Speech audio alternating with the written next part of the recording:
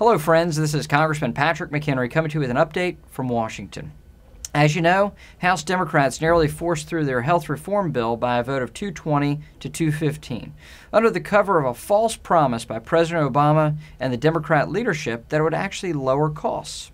On Monday, the Centers for Medicare and Medicaid Services released a report that found that the House-approved plan would in fact raise the cost of health care by $289 billion over the next 10 years.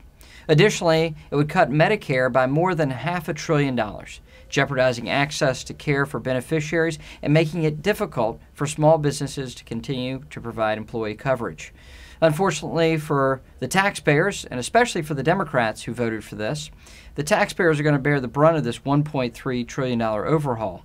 And those that actually took the time to read the 2,000-page bill realize that it's going to drive costs up even further for those that don't have health care coverage, and all Americans.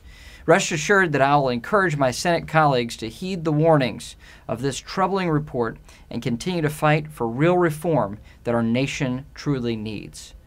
Thank you for listening, and God bless.